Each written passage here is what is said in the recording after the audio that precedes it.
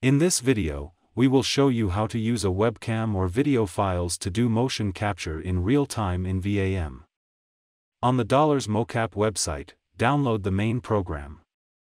And we will also need the VAM plugin. You may get it on the VAM website, or just use the hub to download.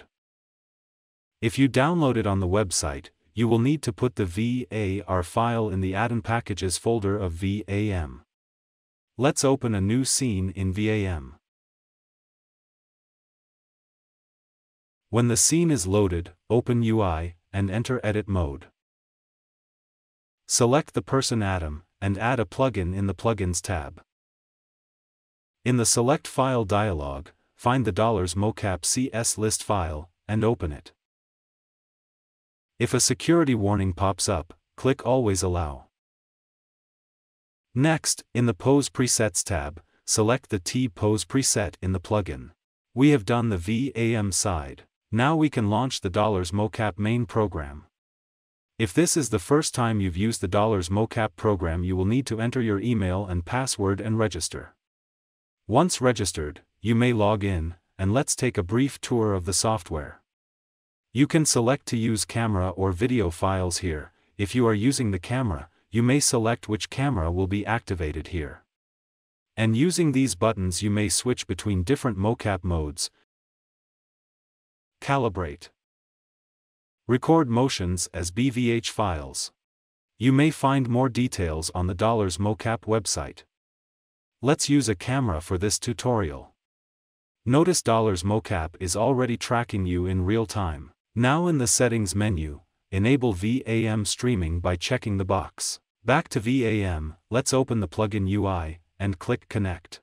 And the VAM figure is animated in real time now. If the physics goes wrong, you may recover it.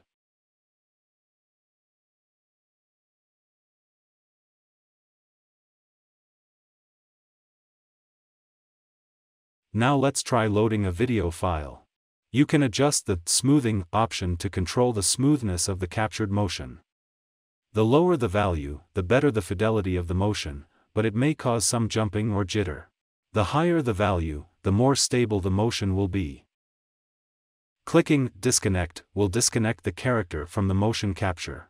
Before reconnecting, we need to reload the T-Pose preset and adjust the character to T-Pose.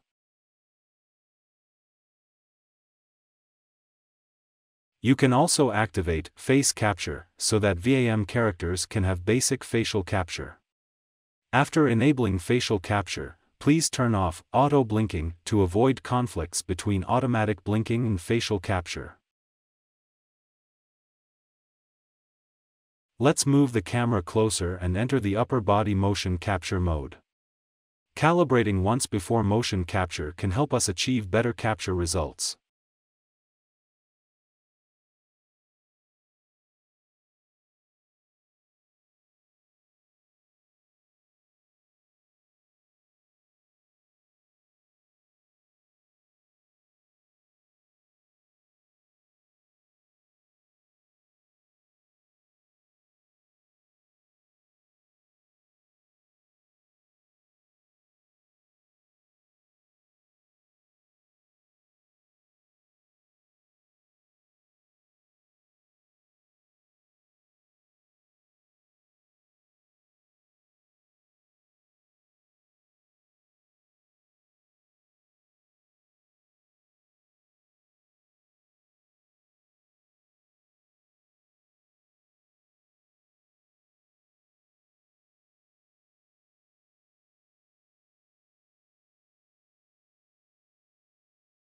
If you want to add motion capture to multiple characters in a scene, you need to add Dollars plugins to each of them and change the ports to different values.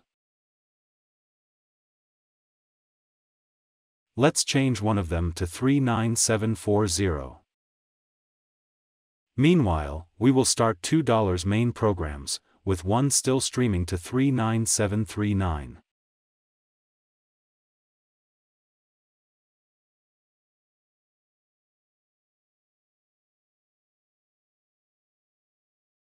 In the other Dollars program, we will change the VAM port to 39740.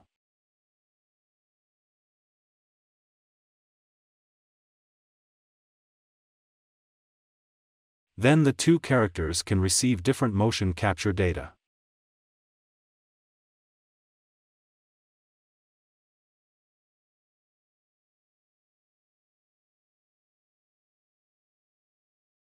During motion capture, it is recommended to avoid lifting and dropping both hands quickly, to prevent the upper body from shaking. Thank you for watching. Please stay tuned for more tutorials.